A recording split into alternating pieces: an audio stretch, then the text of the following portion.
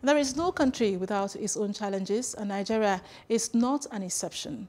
This was the view of various speakers during a book presentation held over the weekend. They stressed that Nigerians have all it takes to foster social harmony and economic growth, but would require a work-in-progress approach in order to actualize sustainable development. Jacinta Obiku reports more on this.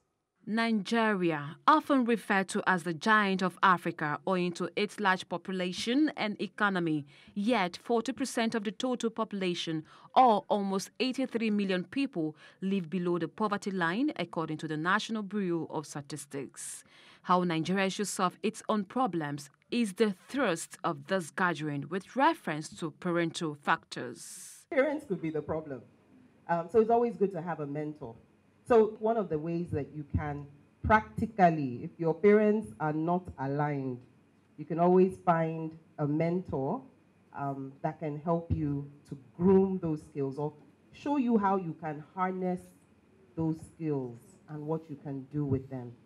As the third largest youth population in the world after India and China, both with high rate of unemployment, Nigeria youth are therefore challenged to think outside the box. There is no Nigerian youth that is resourceful, reliable, that is idle. None. This era is the era of if you don't work, you don't earn.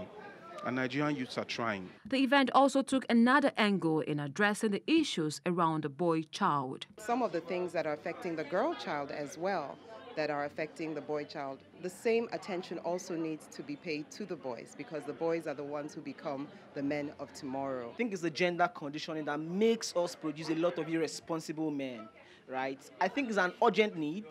We need to begin to see ourselves as human first before gender, right? So what I think we need to begin to do is begin to raise boys as children too. A lot of people assume boys are men. Boys are not men, boys are children.